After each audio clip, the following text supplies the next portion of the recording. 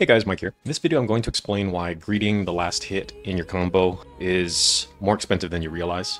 Alright, so what I have here is a little diagram, top-down view, and I got the monster here, and I have the player here, which is this triangle. So what most people will do is they'll attack the monster, they get their first hit in, or maybe their second hit in, and they will usually greet a third hit. Obviously it depends on weapons, like for Greatsword, maybe you'll greet a second hit. For Sword and Shield, maybe you'll greet a third hit, which is usually a round slash. It really depends on the weapon, but you get the idea. I'm here to tell you that's more detrimental than you think. So if you remember this video, you're supposed to get your attack after each monster attack. So a large majority of the time you're playing defense when you're fighting a monster. I would say 50% of the time according to this diagram. So by greeting an extra hit, you're actually significantly gimping your defense. Let's say you greet an attack and the monster's already started his next attack, so what defensive options do you have then? Well, you can roll out of the way like this, which is basically a roll cancel. The issue is you can only roll in 4 directions for a roll cancel. You can either roll left, right, forward, or back.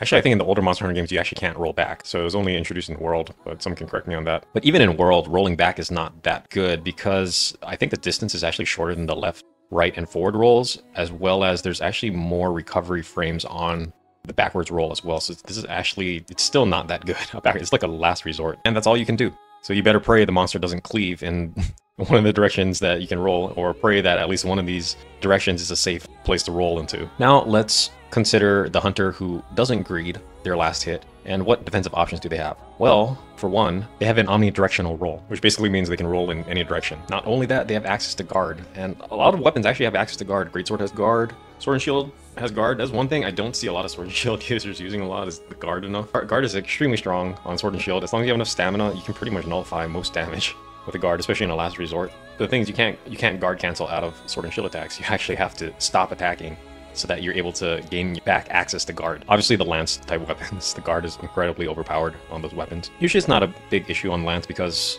the recovery frames on the stabs for lance are pretty short. But again, if you greed that extra stab on a lance, you potentially may still not have access to guard in time. Another thing you have access to that's overlooked is walking. A lot of monster attacks can actually be dodged by just kind of sidestepping and just stepping like maybe 3 steps to the left or right. But again, if you're still caught in a attack animation, you don't have access to even moving.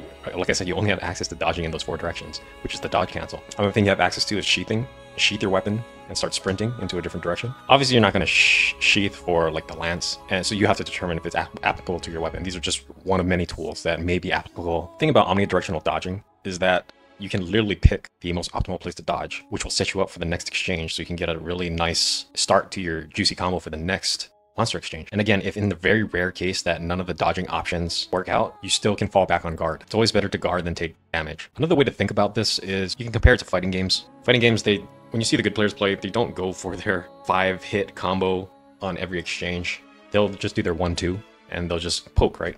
It's the same idea with the monster, except in Monster Hunter it's a little bit more static. You can determine pretty much ahead of time, like depending on what the monster attacks you with, how much attacks you can get in, and that just comes with experience, but it's the same fundamental idea. For most monster attacks, you're just going to be able to get in a 1-2 poke. If you're in a right position for a true counter, then you can obviously get in more hits, like getting those extra round slashes, or maybe a second greatsword slash, or more pokes on the lance. And that's the same in fighting games too. Like if the opening is bigger to punish the opponent, that's when they start to extend the combo more. Same idea in Monster Hunter. Anyways, hope you guys enjoyed that video, and thanks for watching.